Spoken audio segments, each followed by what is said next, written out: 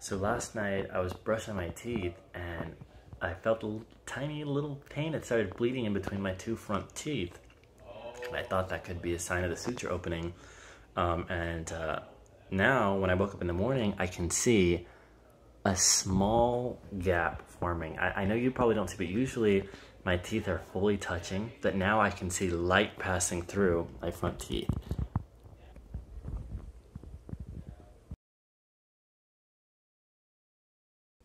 I'm eating pomegranate. I'm already getting stuff stuck between my teeth.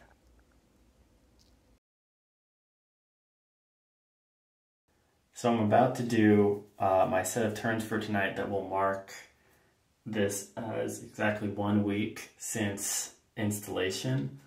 And, you know, I was like noticing a gap forming, and then I didn't notice any change for the past few days. So I started getting in my head, like, is this expanding? Is it not? Am I like actually noticing a gap forming? Is it just in my head? I thought it would have been a little more by now. I have 3 more weeks to go, so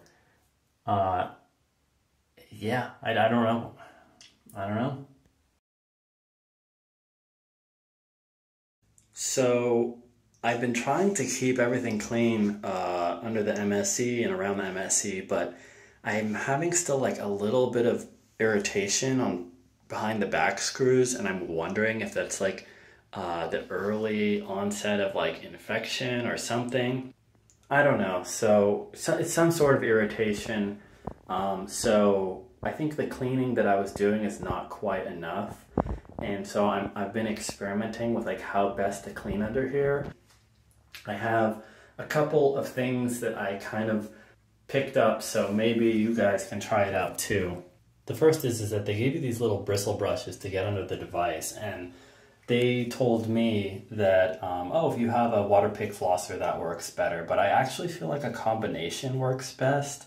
The water pick flosser is really powerful, and it's really sensitive to be hitting on the wound directly, and it just does not feel good. So what I've been doing is I've been bending this into different directions, so maybe 90-degree angle, so I can get under this way, or maybe I'll bend it completely down so I can come from the back, and also to get under the arms, and that, you know, that'll get some of the big stuff out. And then what I'll do is I'll take my water pick flosser, which if you haven't seen before is one of these with electric, you know, pressurized water hits into your mouth. And what I'll do is I'll have the water kind of hit the palate before the MSE, and I'll angle it just perfectly so the water hits the palate and bounces off and curves around and gets under the MSE and starts pushing the water out, but not directly where it's so much. Something around here. Then I kind of hiss like a cat and try to blow air out of the device and really push out any food or anything like that. And even then, you know, sometimes I feel like I have to do this a lot to really get everything out.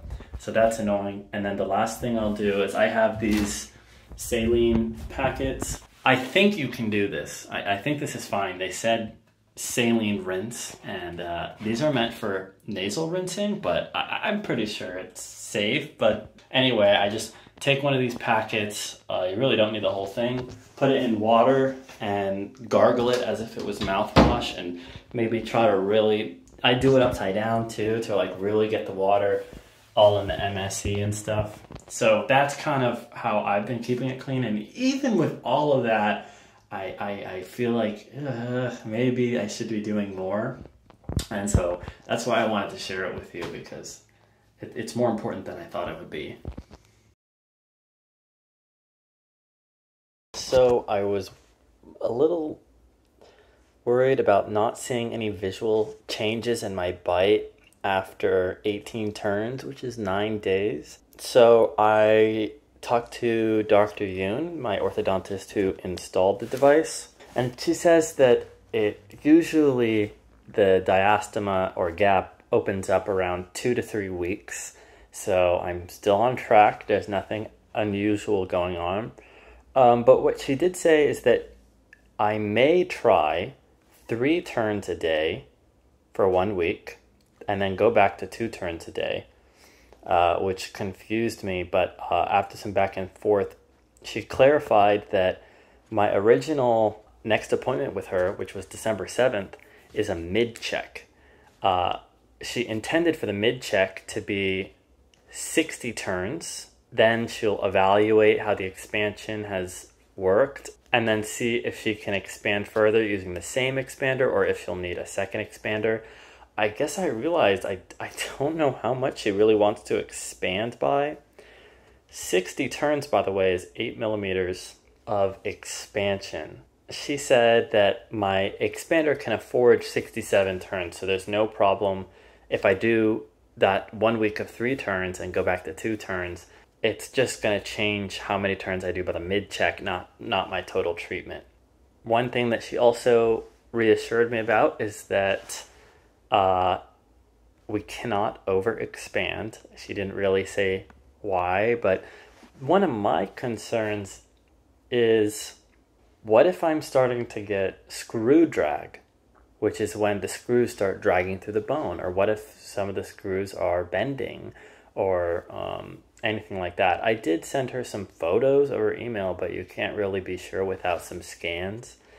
I don't know. I'm really just putting my faith into Dr. Yoon here. I don't know if this is normal or what treatment is supposed to be like. So I do feel a little bit in the dark, but I have faith. So, oh, I wanted to also say something on that note, which is Dr. Yoon's office, when I go in there, I feel very kind of like, oh, they're super low on time. This is all very rushed. And then things aren't really kind of explained very well. So, here I am, like, I guess I wasn't even sure how much expansion we were supposed to be doing. I didn't even know how many turns we were supposed to be doing. I thought I'd be getting the device off in 4 weeks. Turns out it's just a mid-check to see if maybe I need a whole new device. I think some of the other orthodontist office were much more kind of organized, and I felt much clearer about what was going on. That's something to know. I know it sounds like it doesn't matter, but I think it kind of does, especially because I'm doing this vlog here and I'm trying to give all the information to you, and I don't even know what's going on in my own treatment. I feel like when it comes to these kind of operations, clarity and reassurance is really valuable. I think that's my only criticism so far with my treatment. Oh, by the way, I forgot to say this in a previous video, but when I got the MSE installed by Dr. Yoon, she did not do corticopuncture or corticotomy. She originally said she would during the consultation, but then the day of, she said that, corticopuncture doesn't seem to make a difference, so we're going to skip it. So last night, I was doing my turns, and I was debating. Remember, I heard from Dr. Yoon the other day through email that I may do 3 turns for a week. So I guess she left it up to me. So anyway, I was doing my turns, and one thing that I've been noticing the past couple days is that every day that this goes by, there's more and more resistance when I turn the key of the MSE. So I did my first turn, some resistance. Did my second turn, had quite a bit of resistance and some pressure. And then at that point, I just decided to stop. I feel like there's no rush. And if she's leaving it up to me, I'll just, I'm not in a hurry to see any visual progress. I'd rather keep things slow and steady, but I don't exactly know what I'm doing. So if anyone thinks otherwise, please let me know. But yeah, I think I'll just do 2 turns and then go into the mid-check with 60 turns instead of 67, and maybe the treatment will last a little longer because of it, but I'm okay with that, whatever.